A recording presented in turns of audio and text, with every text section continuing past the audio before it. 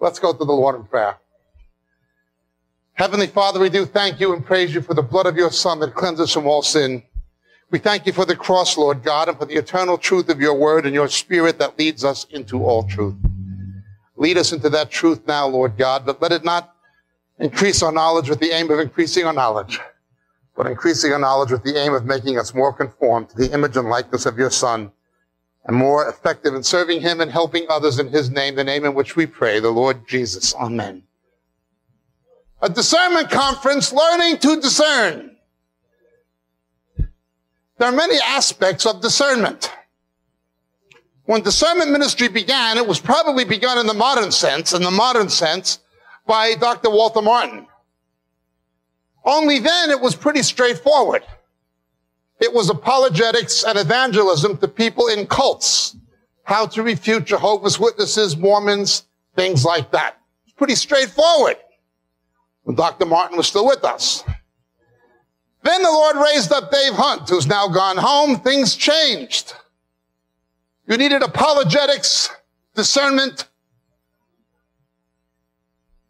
not to evangelize or to refute those outside the church and cults, but now the church itself was being infiltrated, even invaded by heretics, word, faith, money preachers, etc. Now it's in the church. One aspect of discernment is the discernment that every believer is called to know, to judge by the scriptures in the light of the Holy Spirit's guidance if or not a belief or practice is scriptural. Every believer can have that kind of discernment. Then there's the gift of discerning of spirits. That's something else. Some have that gift, some don't. But when we deal with discernment, there is an often overlooked area of discernment. Most Christians don't even think about it, I wouldn't think. But it's something we should all think about. When the Jehovah's Witnesses come to the door, and they begin telling you Jesus is not God and the resurrection has no historicity, he really didn't raise from the dead, you know that that's a person who's deceived by Satan. And you know Satan is speaking through those cults. That's no problem, identifying the voice of Satan when he speaks through cults. But where it gets complicated, how do you know when Satan is speaking through Christians? How do you know when Satan is speaking from the pulpit? How do you know when Satan is speaking within the body of Christ? Indeed, how can we be sure in a given instance Satan is not speaking through us? We're not talking here about demonic possession. But spirits motivate us. They can put thoughts in our heads. Before we turn to our main text, turn with me, please, to the Gospel of St. Matthew, chapter 16.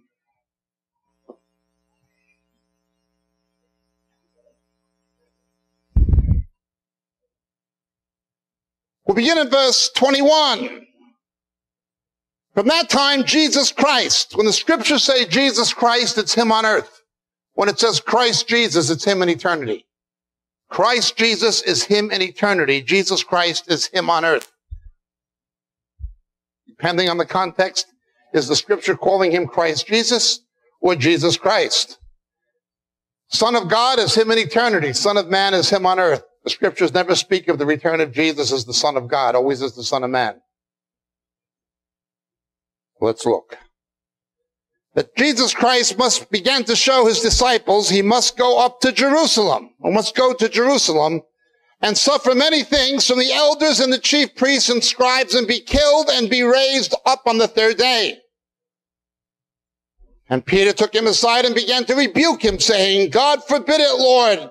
This shall never happen to you. But he turned and said to Peter, Satan, get thee hence. You're a stumbling block to me, for you are not setting your mind on God's interest, but man's. Now, just a few verses earlier, Jesus says that the Father revealed something to the same Peter, Shimon Bar Yonah, as we looked at this morning. I say to you that you are Peter. And the reason he tells them this is that the Father revealed this to you. Flesh and blood didn't reveal it to you. My Father did. Now, of course, the rock in the Greek, you have Petra and Petros. Peter is the Petros, not the Petra. 1 Corinthians 3, Jesus is the Petra. He's the foundation of the church, not Peter. Of course, the Roman Catholic Church hid behind the Latin Cephas in the Vulgate, which is the Latinization of Kepha from the Aramaic. But in the original Greek, obviously, the rock is Jesus. None of the Roman Catholic early church fathers, none of them, including the two most important ones, Jerome, who translated the Vulgate, and Augustine of Hippo, both of them denied that Peter was the rock. And of course, when you confront the Roman Catholic priest with this, he's got a problem. The stuff of Peter being the rock came with Gregory the Great, not with the church fathers, and certainly not with the apostles of the text. The Father revealed this to you. In one instance, God is speaking directly through Peter. Caiaphas Shmoni, we call him in Hebrew. God's speaking through him. A few minutes later, the devil is speaking through him. We're not talking about satanic or demonic possession, but something comes into his head. We see this in James. With the same tongue, we praise God and say some things we shouldn't. How do you know when the devil is speaking through a believer? They may be very sincere. Peter could not have been more sincere. He had no idea, no concept that the devil was speaking through him. Now let's understand the background. Let's some living. We know as believers, there's one Messiah, two comings. We have two diverse pictures of the Messiah in the Old Testament. Even the rabbis recognize this. They call it Hamashiach ben Yosef and Hamashiach ben David, Messiah son of Joseph, Messiah son of David. The rabbis concluded, at least some of them in the Talmud, that there's two Messiahs. One a suffering servant in the character of Joseph from the book of Genesis, and one a conquering king like David.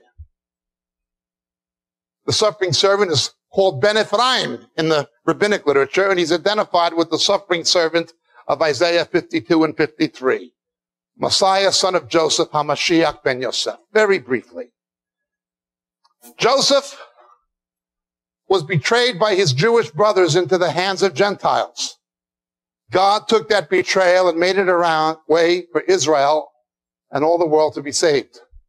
So Jesus, the son of Joseph, and it was providential and fortuitous that his foster father's name was Joseph, Yosef Ishalad.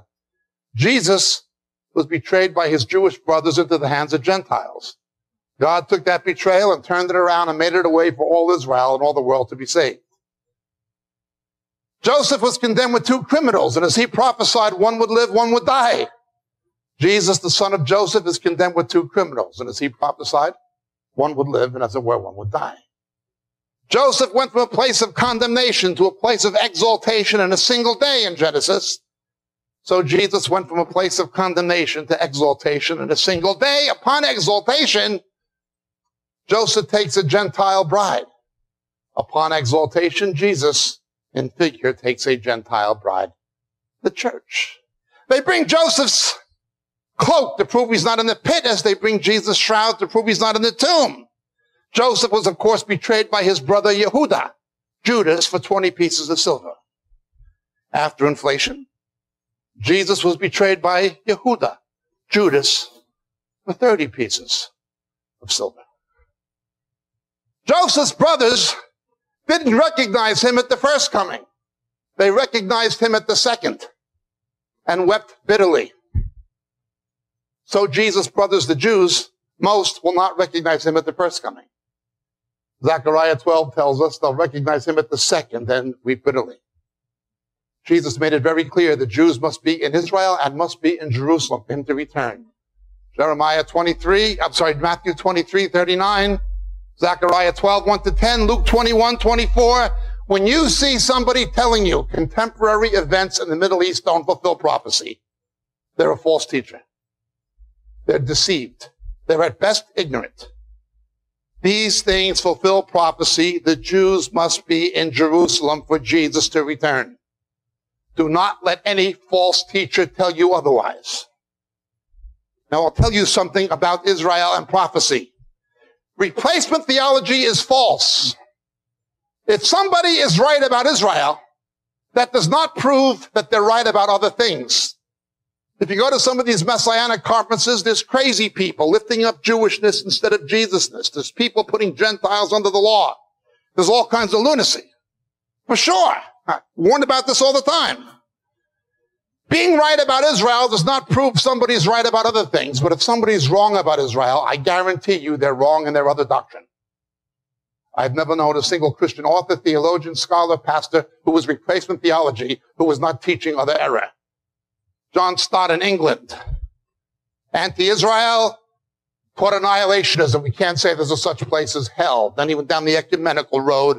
John Piper, cheerleader for Rick Warren. Go on YouTube, watching him leading the Lectio Divina with Beth Moore, New Age visualization. He's a screwball. He's always been a screwball, but he's replacement theology. If they're wrong about Israel, they're wrong about other things. Israel is a litmus test. Being right about Israel doesn't prove they're kosher, but being wrong about Israel proves they aren't. They're not worth listening to. If somebody's replacement theology, their reading of the scripture is fundamentally wrong, they're supersessionists, they're not worth paying any attention to whatsoever. Satan must displace the Jews from Israel and Jerusalem in order to try to prevent the return of Christ. He won't succeed, but he will try. This is the meaning of Zechariah 12. Don't let anyone tell you otherwise. No! The Messiah must come back. Not as the son of Joseph, the suffering servant. That's his first coming. He must come as the son of David and set up the millennial kingdom. Second point. For Jesus to be the Christ, Yeshua must be the Messiah. If Yeshua is not the Messiah, Jesus is not the Christ. For Yeshua to be the Messiah, he must fulfill all of the Old Testament prophecies. Both the suffering servant prophecies and the conquering king prophecies. Both the son of Joseph prophecies and the son of David prophecies. The early church, the apostolic church, the pre-Nicene church was premillennial. If there's no millennial reign of Jesus, he's not the Messiah. Do not believe this amillennial, post-millennial garbage. It's an invention of Gentile Christianity at a much later point after Constantine pseudo-Christianized the Roman Empire. It was not the belief of the apostles in the early church. There must be a millennium. Jesus must fulfill all those prophecies. In his first coming, he's only fulfilled the son of Joseph prophecies. When he comes back, he'll fulfill the son of David prophecies. Now, there's more to it than this, but that's the nutshell version. You can get my book out there, The Final Words of Jesus. We go into it at some depth. But let's understand this. The Jews of Jesus' day, though, didn't see this. They thought they were going to have a Messiah in the character of the Maccabees who'd get rid of the Romans the way the Maccabees had gotten rid of the Greeks about 160 years earlier. So you see Jesus celebrating Hanukkah in John chapter 10. Your Bible calls it the Feast of Dedication, but in Hebrew it's Hanukkah. There it is. They didn't understand. John the Baptist, Yohanan HaMatbil, even he didn't understand. He sends his disciples to ask Jesus, are you the one or should we look for another? How can you be both the suffering servant and the conquering king? Even after the resurrection, the apostles didn't get it. Acts chapter 1, is it at this time you're going to restore the kingdom? Restore the kingdom to Israel. You're going to be the Davidic Messiah. One Messiah, two comings. The two views became conflated in the time of Jesus, the Second Temple period.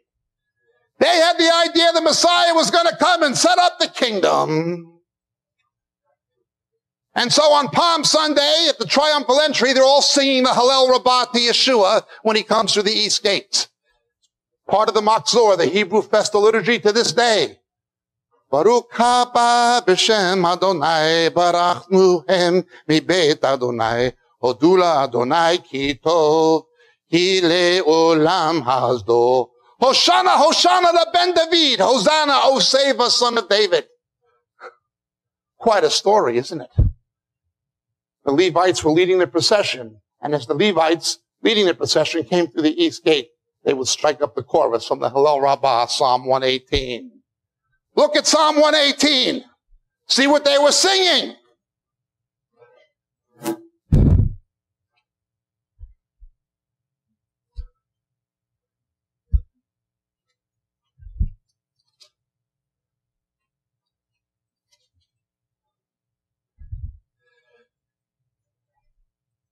Verse 25, O Lord, do save, in Hebrew, Hosanna, Hoshana. O Lord, we beseech thee, send prosperity now. Blessed is he who comes in the name of the Lord. Baruch haba b'shem Adonai.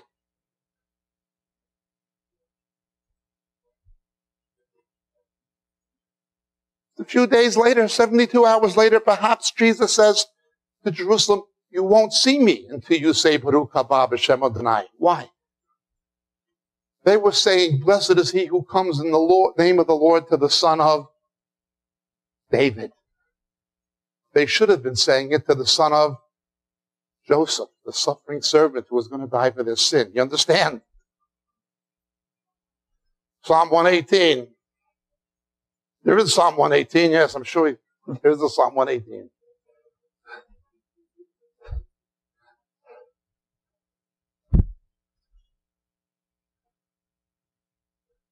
You understand the background. Look what it says. Give us prosperity now. There were 3 reasons most Jews were not ready for his first coming. 1, dominion theology. Kingdom now theology. John Wimber theology. Gerald Coates theology. Ichthus theology. We're going to conquer the world for Christ before he comes set up his kingdom.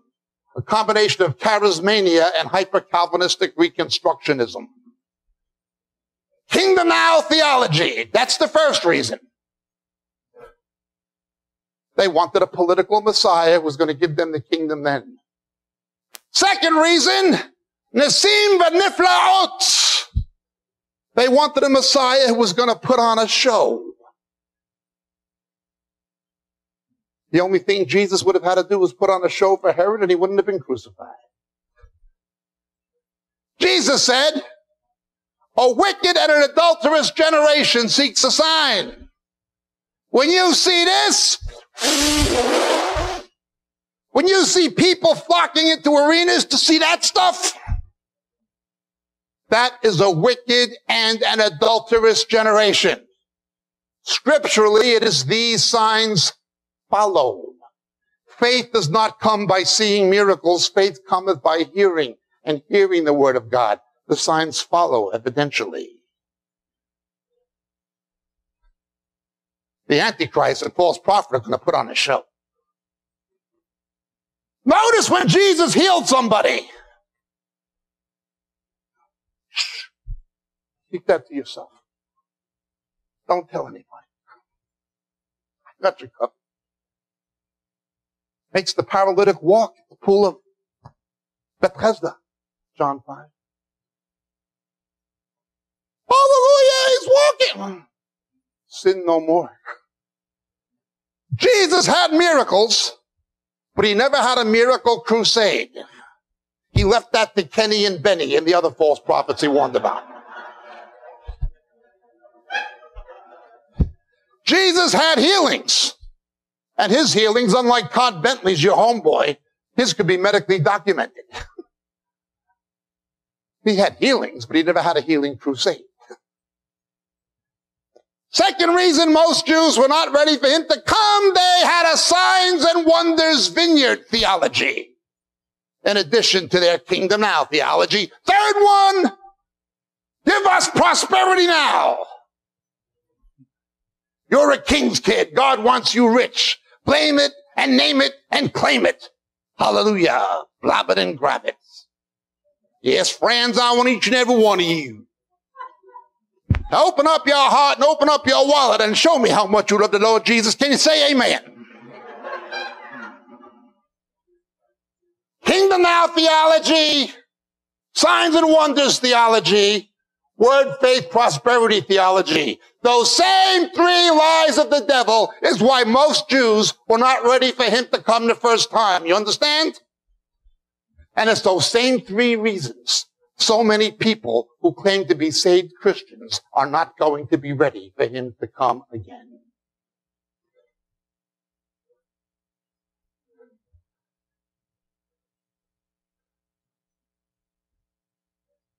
They had a presupposition.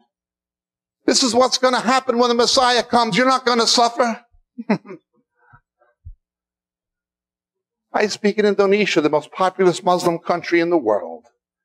A midweek meeting under the equator, sweltering heat.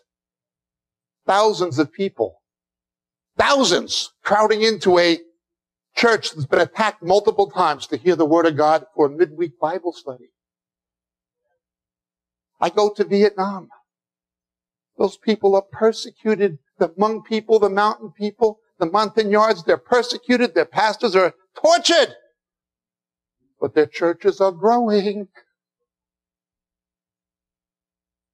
This is Laodicea. You don't have to suffer. You're a king's kid. If you suffer, you don't have any faith. We're going to be raptured out of here. Don't you know Christians in British Columbia and Devonshire, England, and Virginia are different than the Christians in Islamic and communist countries? We're going to be raptured out of here before we suffer. Oh, no. You'll be hated by all nations for my name's sake. You will have thlipsis in the world. You will not have orge, wrath. The faithful church will not experience the wrath of God, but it will certainly experience tribulation. Oh no, we rebuke that. We're going to be out of here. He's coming tonight, 2 minutes to come tomorrow. Jesus can come tonight for me. He can come tonight for you. He can come at any moment for any one of us. But he's not coming for the church until the faithful church can identify the Antichrist. 2 Thessalonians chapter 2. They can do all the monkey tricks and somersaults they want. But he who has wisdom count the number of the beast. If Jesus is our wisdom and we're not here, who's going to count the number? Oh, that's the tribulation saints. If they had wisdom, they wouldn't be here either. There's a presupposition. Peter said, no, Jesus, I know you're the Messiah and everything, but it's not going to be like that. Listen to me. I'll straighten you out. And Jesus tells him, Satan, get thee hence. He's coming for a spotless bride. The church has become so compromised and worldly, and in many cases heretical, persecution has become a necessary evil. You understand? Now, the problem with persecution is those who don't need to be persecuted get it first and worst, but it will clean up Laodicea. And I'm not looking forward to persecution. I go to enough countries where there is persecution. Already in Canada, they fined one pastor $15,000 for preaching in his church from Romans chapter 1 because of what it said about homosexuality. This is the beginning. This is Canada.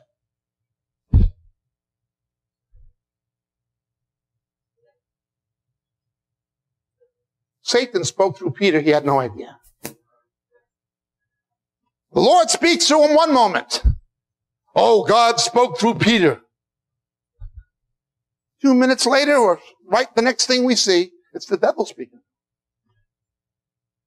God can speak through a pastor, through a preacher, through an evangelist. He can speak right into your life by the Holy Spirit through some man of God, yes. And 5 minutes later, 10 minutes later, the devil can put words in his mouth. Not necessarily in his heart, but in his mind. The name of our ministry is Moriel. Somebody asked me, Moriel in Hebrew, God is my teacher. Jacob Prasch is not your teacher. You understand?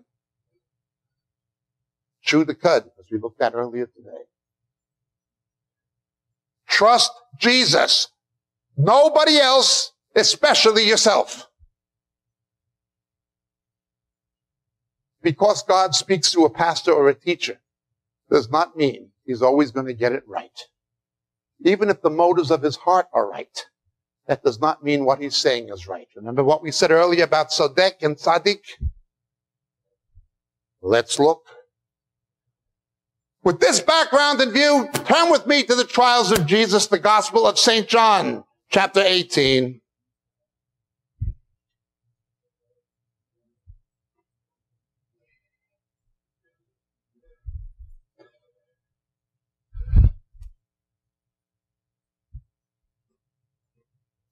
The signatures of Satan.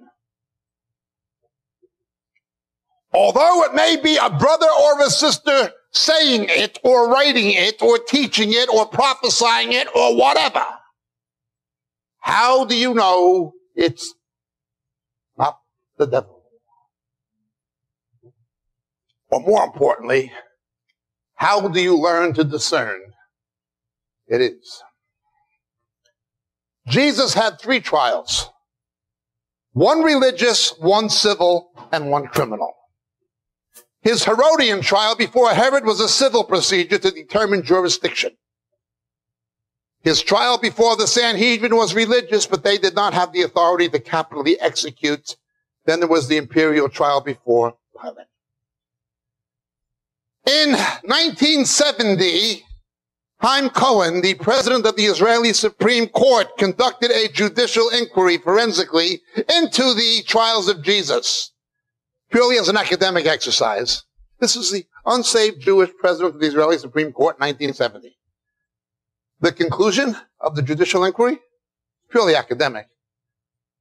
The trial of Jesus was illegal by both Roman and Jewish law. He never should have been convicted. In fact, he never should have been put on trial.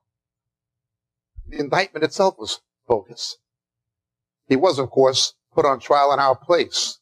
He was executed for those things of which we are guilty.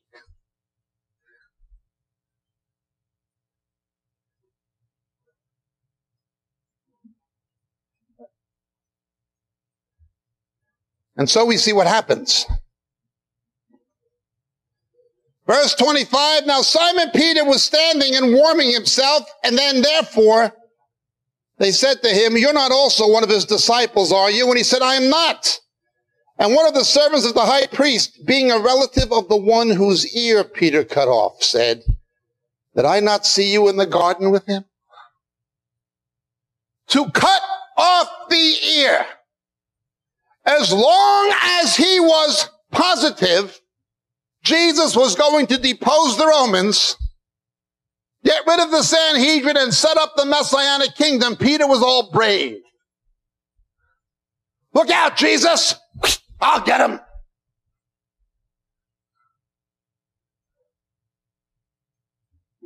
But when he found out it wasn't going to be that way, that his eschatology, as it were, was wrong, his confidence corroded quickly. That is going to happen in the last days. People who believe false eschatologies like pre-trib, when reality hits them in the face, it's going to corrode. Now let's understand this even further.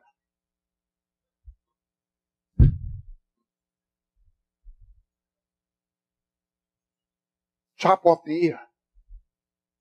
What does that mean? Some of my closest friends, by the way, some of my closest brothers in Jesus are pre-trib. I don't make it a basis of fellowship.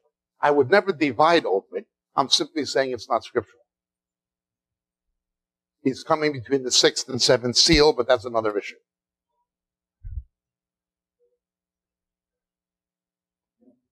First signature of Satan. This is something every one of us has done. Every Christian has done this at some point.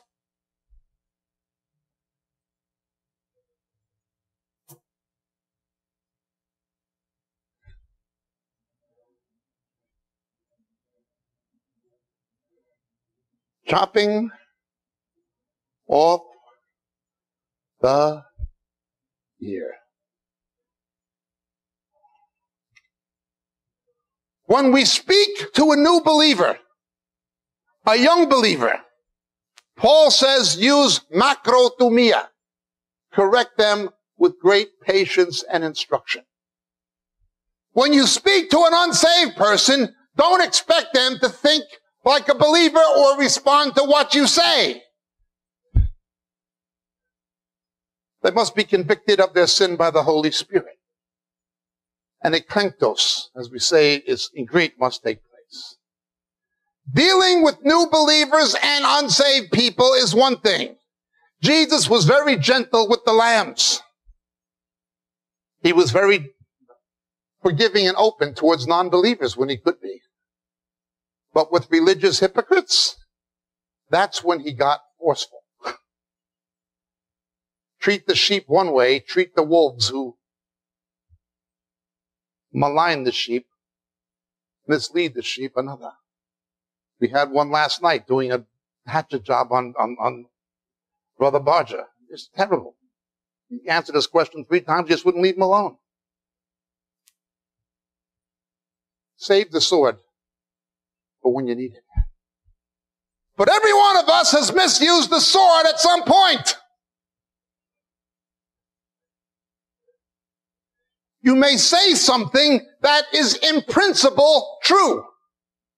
That may be doctrinally correct. But you chop the ear off with the sword. You make it impossible for them to hear. You understand? I know of cases in my experience as an evangelist to the Jews where people have said to Jewish people, even Jewish people with family who died in the Holocaust, and they've said stuff like this. You know, God loves the Jewish people. It's too bad you're going to hell because you don't believe Jesus is the Messiah. It's a true statement. In principle, it's true. It's doctrinally valid. But an unsaved Jew hears that. That's just anti-Semitism to them. Even if it's not intended that way, you chopped off their ear. I will talk about Roman Catholicism to you directly. But if I'm trying to witness to a Roman Catholic, I'm not going to tell them it's the whore of Babylon and Christian masquerade. I'll tell you that because that's what it is. You just chop off the ear. At some point, virtually every one of us has chopped off somebody's ear with the sword, haven't we? If there's a Christian who has not chopped off somebody's ear with the sword and made it impossible for them to hear the truth, I'd never met them. Jesus put the ear back on, remember? When that kind of damage is done, only Jesus can heal it. Only Jesus can put the ear back and make it possible for them to hear again. Peter's intentions might have been right. Chopping off the ear. It's quite a thing. It's quite a thing. That's the first signature of Satan.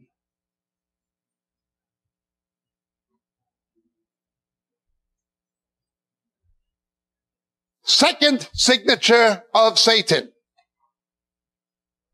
When you know it's Satan doing the talking. Verse 28, they led Jesus, therefore, from Caiaphas into the praetorium. It was early, and they themselves did not enter into the praetorium in order that they might not be defiled, but might eat the Passover, Paschal Seder. Again, they couldn't come into a pagan hall of judicial judgment. They would have been lo tahor, ritually defiled for the Seder. Because it had the idols of the Roman gods of justice and things like this. Pilate therefore went out to them and said, what accusation do you bring against this man? And they answered and said to him, if this man were not an evildoer, we would not have delivered him up to you. Pilate therefore said to them, take him yourselves and judge him according to your law.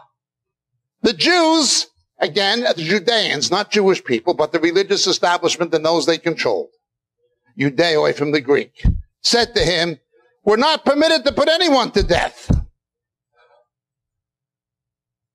What accusation do you bring? What did he say that's not true? What did he say that's false? If he were not an evil man, we wouldn't have told you so. When you see this, no matter who is talking, it may be the voice of a human, but it's the words of Satan.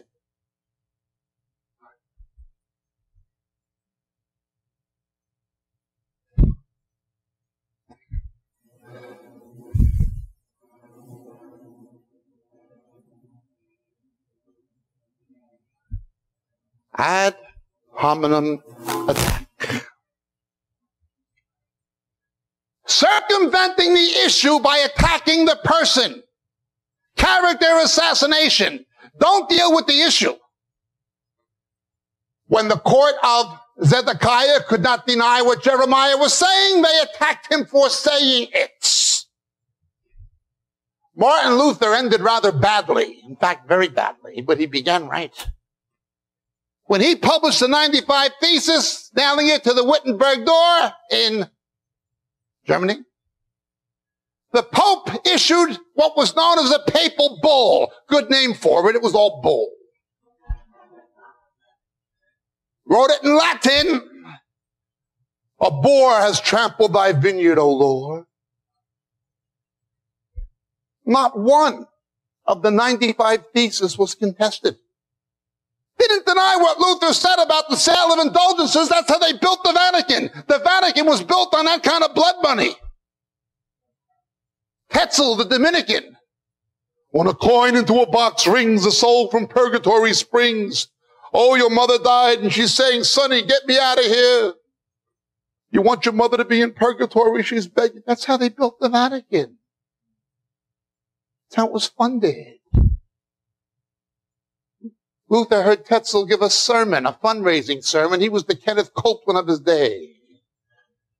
He said, you can sexually violate Mary, the mother of Jesus, and be forgiven if you came up with the right price. He actually preached that.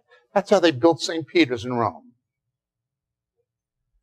They couldn't deny what Luther was saying, so they attacked him for saying it. The Sanhedrin could not refute what Jesus was saying, so they attacked him for saying it. What charge do you bring against him? What accusation? Oh, he's no good. If he wasn't no good, we wouldn't have told you. He's wicked because we told you he was wicked. It's always something nebulous. Never something direct. It's, he has a critical spirit. Hebrews 4:12. We're commanded to have a critical spirit. If you don't have a critical spirit, there's something wrong with you. Not a fault-finding critical spirit, but using the Word of God to divide truth from error. If you don't have a critical spirit, I'm not saying if you don't have a critical spirit, you're going to be deceived. I'm saying if you don't have a critical spirit, you're deceived already.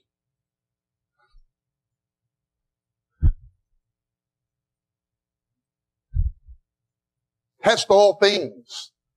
One of the deceivers Satan raised up in your country, John Arnott from Toronto. I remember him on the tape. Don't question it. Don't try to judge it. Just jump into the water and experience it. Would you take a high dive off a cliff into a pool without knowing how deep it was? Suspend all critical faculties. That's dangerous. You say it's wrong, you have a critical spirit. When you see ad hominem attack, when you see somebody going after the individual in order to circumvent what they're saying, in order to dodge and evade the issues, that is a person who is speaking of the devil. They are speaking from the devil. That's his second signature. One of the things I learned from Morris Rosen, the founder of Jews for Jesus, was this. Unsaved Jewish people are going to attack you. They're going to ridicule you. They're going to mock you.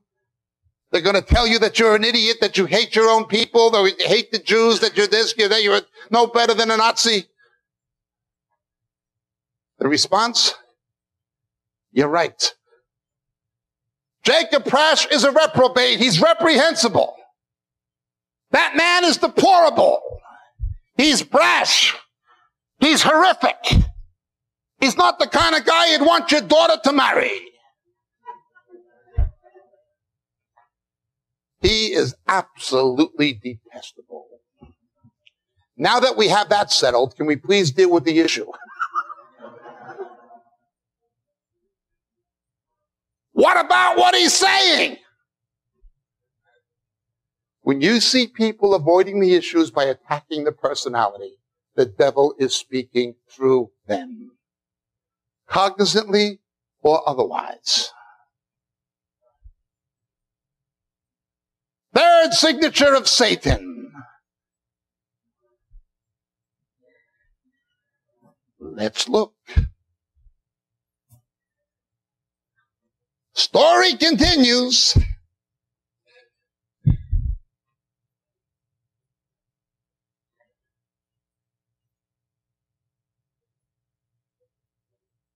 Verse 38. Pilate said to him, "What is truth?"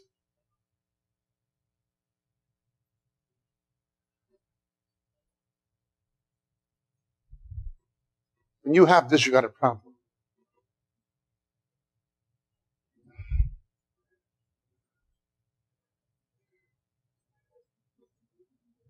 Relativism. You will get theological relativism.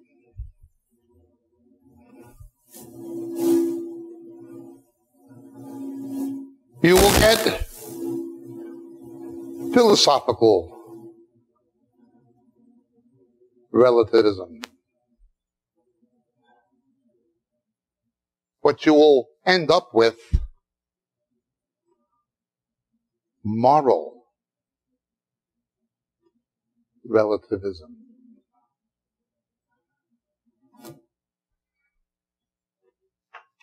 Father, sanctify them in the truth. Thy word is truth. Scripture is absolute doctrinal truth. What is Scripture? The Word became flesh. I am the way, the truth, the life. Jesus is not simply somebody who knew the truth. He's not even just the personification of truth. He is truth. He's truth incarnate. It's absolute.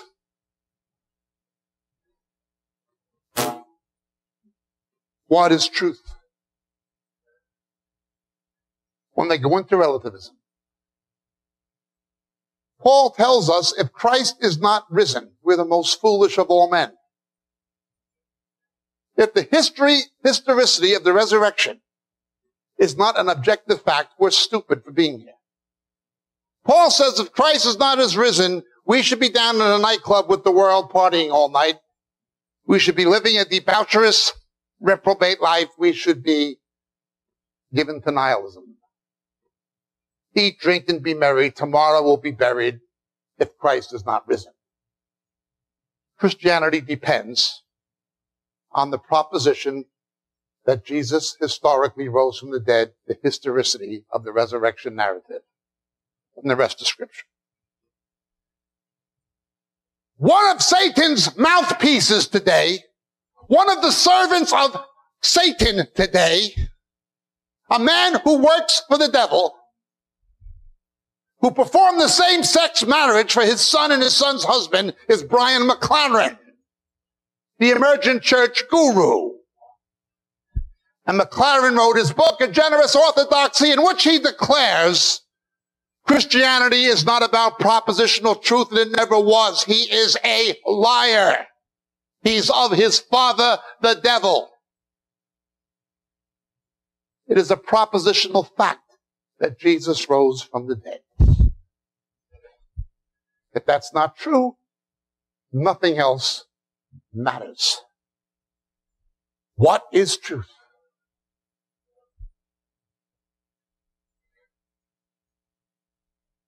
People like Tony Campolo compromising on homosexuality. Another winner. No, he's a loser.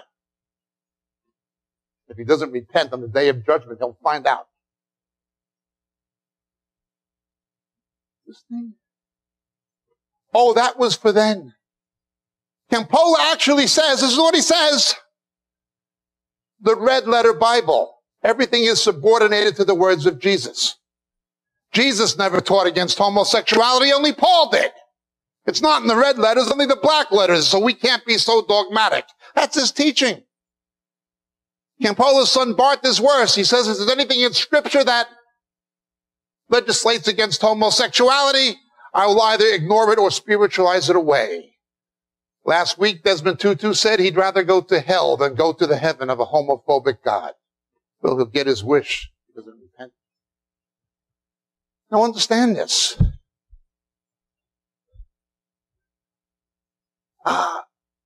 All Scripture is inspired, Paul says. It's all God-breathed. Not only that, but Jesus said when the Holy Spirit comes, he will teach the apostles. Remind them of all he taught us. In other words, the epistles are inspired commentary. We read the rest of Scripture through the prism of the apostles' writings, the epistles. If you want to understand the Olivet Discourse, read Thessalonians. If you want to understand the gospel, read Romans. If you want to know what the gospel is, read Romans. If you want to know what the gospel isn't, read Galatians.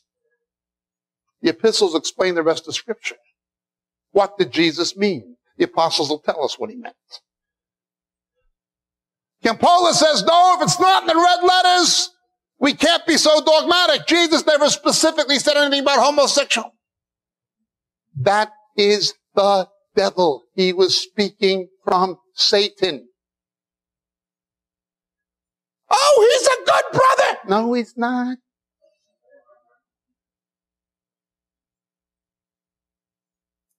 To be a tzaddik, you must be tzodek.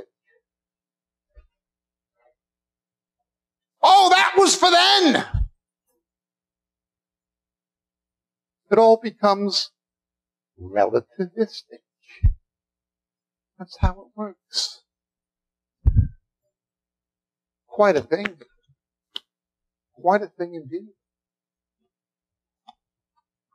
Well, let's go further with this.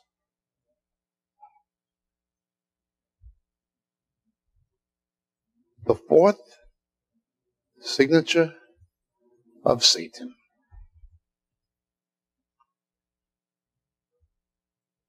Let's look at it synoptically in Matthew chapter 26.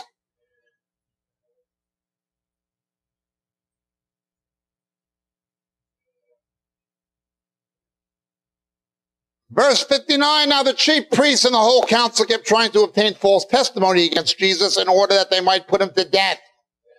They did not find any, even though many false witnesses came forward, but later on two came forward and said, this man stated, I'm able to destroy the temple of God and to rebuild it in 3 days. And the high priest stood up and said, do you make no answer? What is it that these men are testifying against you?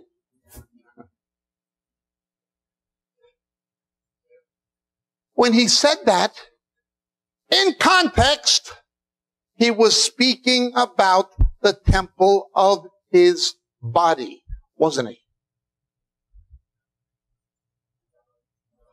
Fourth signature of Satan. This is a big one. You already know it. A text out of context, an isolation from context, is a pretext.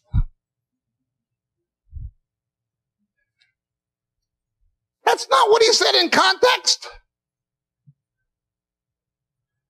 Sometimes Satan only has to change One word of one verse.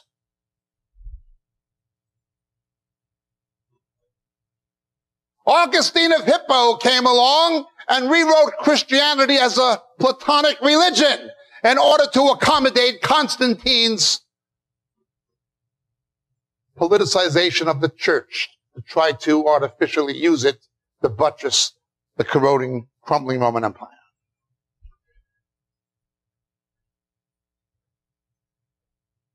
In the parables of the kingdom, the parable of the wheat and tares, Jesus says, no, don't go out and do it now. Let the wheat and tares grow up together. Then he says, here's the parable. The field is the world. Augustine, better known as Augie the Doggy, founder of both the Roman Catholic cult and the Reformed Calvinist cult, said, the world is the church. He changes one word. So now the church is made up of the saved and unsaved. You're not born again to get into it. You're simply a citizen of the empire. Luther comes along and writes, Quis regio, eius religio. Whatever your government is, your religion should be. Now, I don't think all Calvinists are members of a cult, but Calvinism is cultic. It follows the teachings of a man, not of the Word of God. He changes one word. One word! Sprinkle the babies. Make it the equivalent of circumcision, a state church.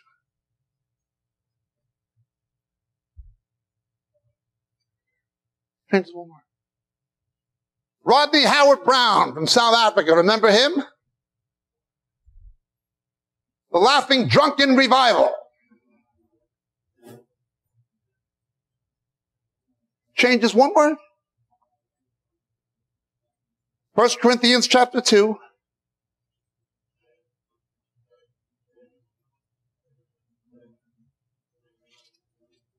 Verse 14. But a natural man does not accept the things of the Spirit of God, for they are foolishness to him. Notice it's the natural man. Unsaved people cannot accept the things of the Spirit of God.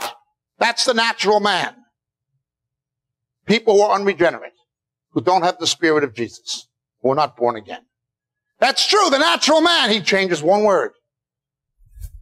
When they're all laughing and falling down drunken hysterics, he says, don't try to understand it. Don't try to judge it. The natural mind does not understand the things of God. He changes one word. We have to have the mind of Christ. Text out of context and isolation from context is a pretext. Sometimes the devil only has to arrange for somebody to change one word to put the church on the wrong road. I hate to say anything good about the devil, but he certainly knows his job.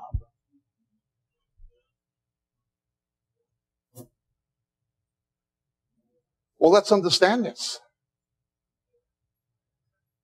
Romans chapters 9, 10, and 11 is the heart of the New Testament teaching, doctrinally, concerning the relationship of the church to Israel and the Jews. The prophetic and salvific purposes of God for Israel and the Jews relative to the church is the theme of Romans 9, 10, and 11. Romans 11, if the natural branches, the Jews believe in Jesus, he will graft them back in again, and in the last days, Paul says it will happen. Now let's look at Romans 9 and see what has been done with this.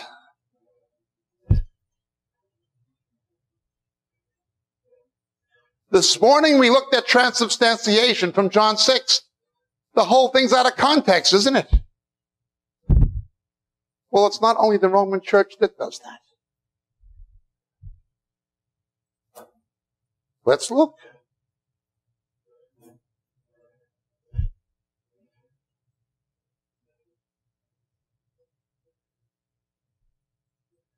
Romans 9, verse 10. And not only this, but there was Rivkah, Rebekah also, when she had conceived twins by one man, our father Isaac. For though the twins were not yet born and had not done anything good or bad, in order that God's purpose, according to his election, electos, choice, might stand, not because of works, but because of him who calls, it was said to her, the older will serve the younger. Just as it is written, Jacob I loved, Esau I hated. What shall we say then? There's no injustice with God, is there? May it never be. For he says to Moses, I will have mercy on whom I will have mercy. I'll have compassion on whom I have compassion. So then, it does not depend on man who wills or the man who runs, but on God who has mercy. For the scripture says to Pharaoh, for this very purpose I raised you up to demonstrate my power to you, in you, and that my name might be proclaimed throughout the whole earth. So then he has mercy on whom he desires, and he hardens whom he desires. You'll say to me, why does he find fault? Who can resist his will? On the contrary, who are you, O man, who answers back to God? The thing molded will not say to the molder, why did you make me like this, will it? Or does not the potter have a right over the clay to make from the same lump one vessel for honorable use and another for common? There it is. Predestination. Calvinism, he makes some people to go to heaven and he makes some people to go to hell. It's all his election. Who are you to argue? He's the potter, we're the clay. They weren't even born yet. One he loved and the other he hated. There it is. Black and white. Reformed theology. That's what they say.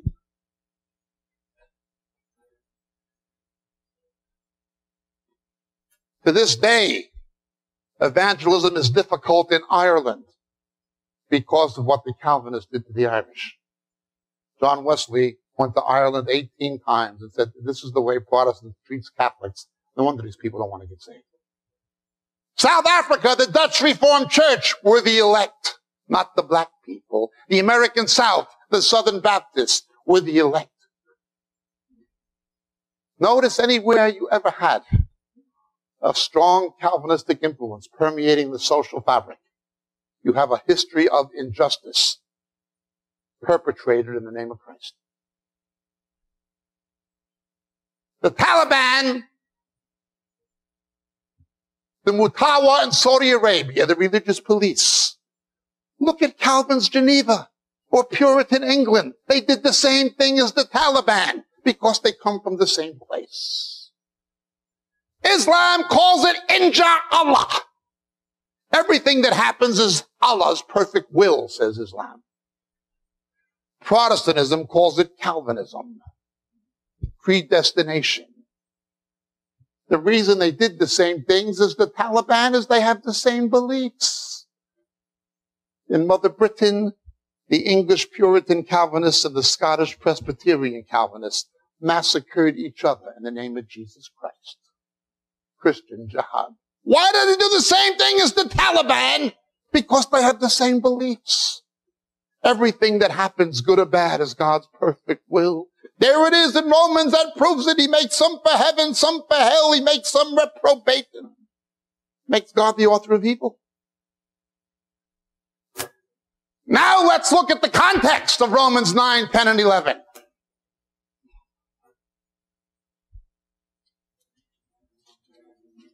When you get to chapter 11, you see in verse 28, from the standpoint of the gospel, they're enemies for your sake. But from the standpoint of God's election, they are beloved for the sake of the fathers, the patriarchs. It's not talking about the election of individuals. It's talking about the election of nations. How do you know that? Try reading it.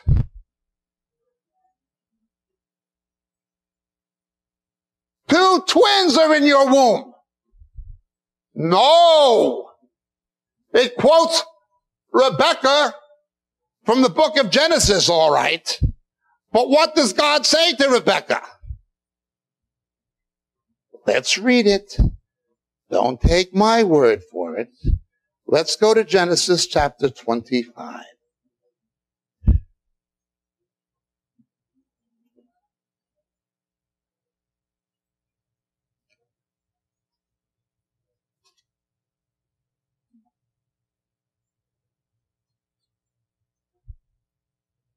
Verse 23, and the Lord said to her, 2 sons are in your womb? 2 twins are in your womb? No. 2 nations are in your womb. The theological term is a corporate solidarity, where one person represents a larger group of people. They're the personification of the Jewish and Arab nations, Jacob and Esau respectively. Pharaoh is a corporate solidarity of Egypt. And the election is not salvation. Israel was elected to be Or Goyim, the lights to the nations. They were elected because through them would come the scriptures and the Messiah, through which God would reconcile fallen man back to himself. Election has to do with service, not personal salvation.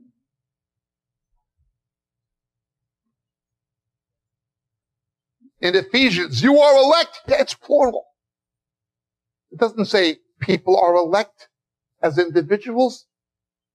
We are elect. If you're a believer, you're elect because you're part of an elect people. You understand? If an individual Jew rejected the Messiah, they'd be cut off from their own tree. They would no longer be part of the elect people unless they repented. It's not about individuals. It's about a nation. Additionally, it is not about salvation per se. It's about calling. Romans 11:29, the gifts and calling of God go forth without repentance. Well, what about the potter and the clay? Good question. Let's try reading it.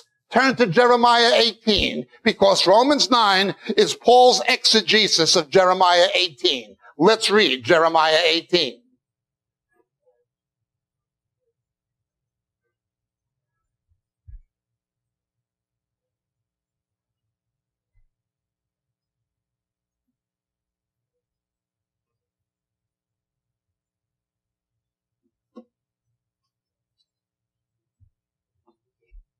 Here's the text. Here's the context. Here's the cotext. Let's look at it. The word which came to Jeremiah from the Lord, saying, arise, go to the potter's house, there I'll speak my words to you. I went to the potter's house, and there he was making something on the wheel. But the vessel he was making of clay was spoiled in the hand of the potter. So he remade it into another vessel as it pleased the potter to make. Then the word of the Lord came to me, saying, can I not, O house of Israel, deal with you as the potter does, declares the Lord. Behold, like the clay in the potter's hand, so are you in my hand, O house of Israel. At one moment I might speak concerning an individual? No. I might speak concerning a nation, or concerning a kingdom to uproot, to pull it down. If that nation against which I've spoken turns from its evil, I'll relent concerning the calamity I plan to bring on it. Or at another moment, I might speak concerning a nation or a kingdom to build up, to plant it. If it does evil in my sight by not obeying my voice, I will think better of the good with which I'd promised to bless it. The text in context, in light of the co-text in both Romans and Jeremiah, is speaking about election of nations, not individuals. Like Augustine, like Rodney Brown, they only have to change one word and give it a completely different meaning, alien to the text and the context. So now it becomes a God of love who wants none to perish, but all should reach repentance. He creates people to torture them forever. Now, he's omniscient. He's outside of time. He foreknows who's going to be saved and who isn't. That's for sure, or he wouldn't be God. But it's not arbitrary. Look what he says. He says, if the nation turns away from me, then I'll crush it. But if they repent, I'll forgive them. What does it say in Romans 11? If he didn't spare the natural branches, he won't spare you either. But if they repent, I'll take them back. He doesn't arbitrarily decide to send people to hell. It's based on their actions. And he's always preferring to forgive.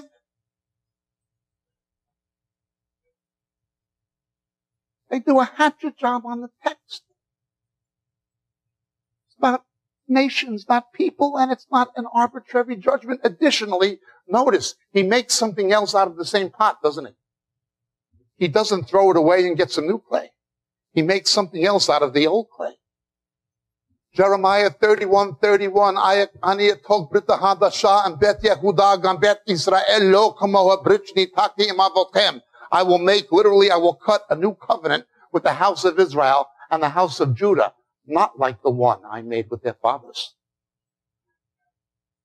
The new covenant will be made with Israel and the Jews. Paul says so in Romans chapter 9 as well. To them belongs, in Greek present continuous active, still belongs, diatheke, covenants. Both the old and the new belong to the Jews. Jesus never made a covenant with the church. Never. The church has no covenant of its own. The new covenant was inaugurated as an ancient Near Eastern Suzerath ritual at a Paschal Seder. I'll make a new covenant with the house of Israel and the house of Judah, says Jeremiah, and Paul quotes him. If God is finished with the Jews, he's automatically finished with the church because the church has no covenants. Fortunately, the validity of a covenant never depends on the unfaithfulness of man, but only the fidelity of God. Let no false teacher tell you otherwise. If God is finished with the Jews, he's finished with the church. Well, let's look.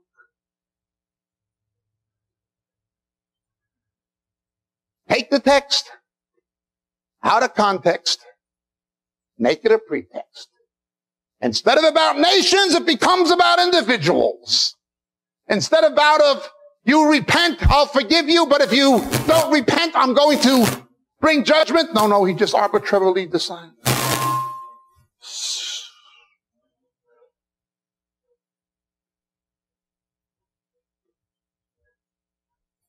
There are sincere people who believe this reformed rubbish. Philosophically, Calvinism is not Judeo-Christian. It is Islamic. It is not scriptural. It is a Quranic belief. How do they get it? Text out of context. An isolation from code text is a pretext. One more verse. Turn with me, please, to 2 Timothy.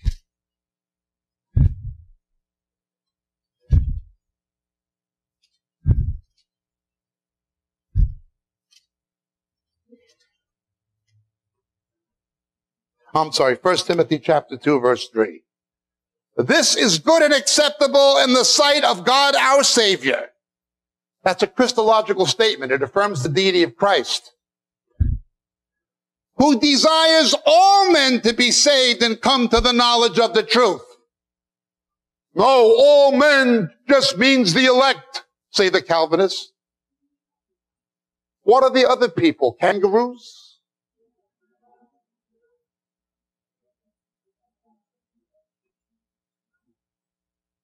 Notice something.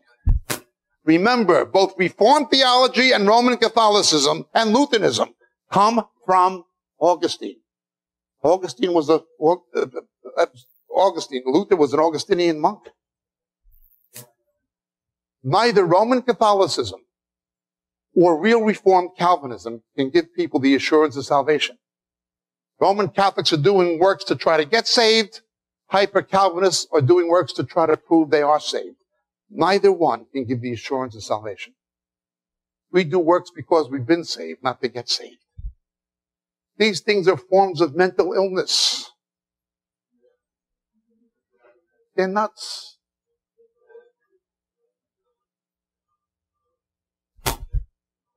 One more.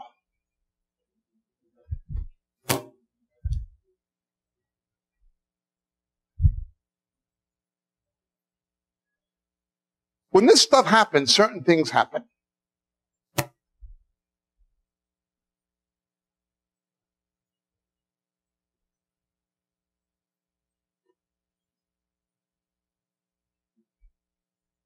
But the ultimate consequence of it is again in the trials of Jesus in John 18. Give us Barabbas, Barabbas in Aramaic, son of the Father. He was a member of the ones Josephus called the Sikkim. We translated zealots. They were sort of like the UVF or the IRA in Northern Ireland. They're basically gangsters and terrorists who misuse religion as a political banner to carry out repression of their own people. If you read Josephus' Wars of the Jews, what these people did to their own people was worse than the Romans. They treated their own people worse than the Romans did. This was not a nice guy. Now, there's more we could say about Barabbas than this. We have a tape explaining it. Nonetheless, let's understand this. Who do you want me to release to you? Charlie Manson? Or Jesus? Give us Barabbas. What about this rabbi who taught love and forgiveness and peace? Who raised a little girl from the dead and made blind people see and deaf people hear and lame people walk, and whose message was based on love and forgiveness and righteousness? What should I do with Rabbi Yeshua Bar Yosef min Netzeret? Crucify him. That was done by the foreordained plan of God and God's gambit against Satan to bring us salvation, but it shows something. We are told that Satan knew God would raise him from the dead. They would not have crucified the Lord of glory. As Isaiah put it, Oy vavoy lehem. Woe to them who call good evil, and they call evil good. That is the final signature of Satan.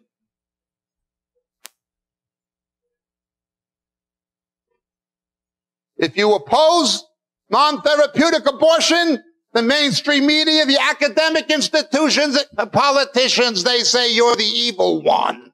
Forget about the medical realities. You're the evil one. You say homosexuality is unnatural, it reduces human longevity?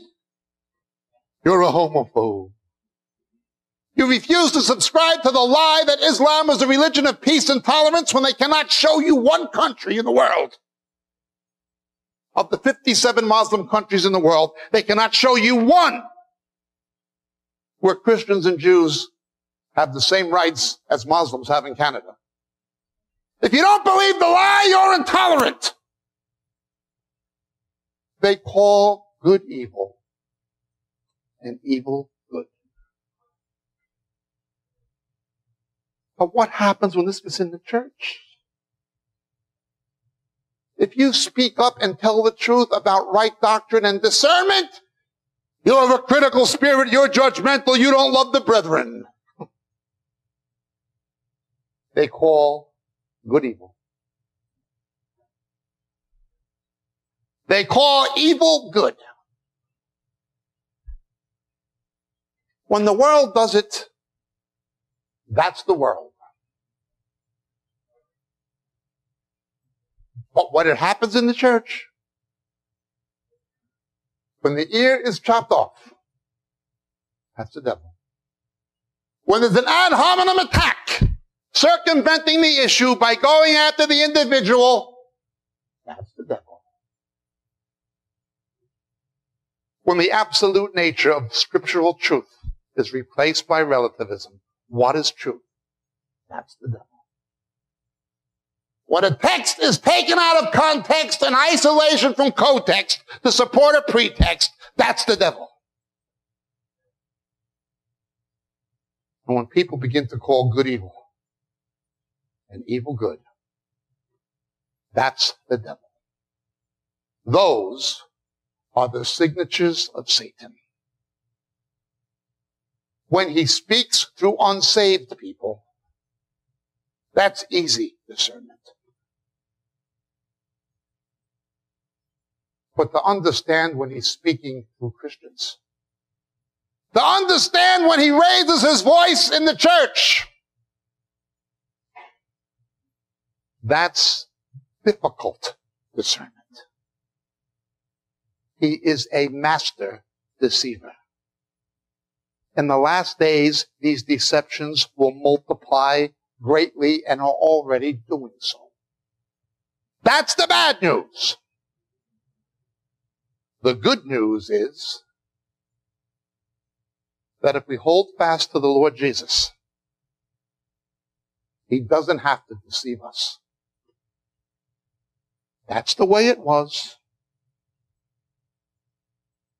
That's the way it is. And that's the way it's going to be until Jesus comes.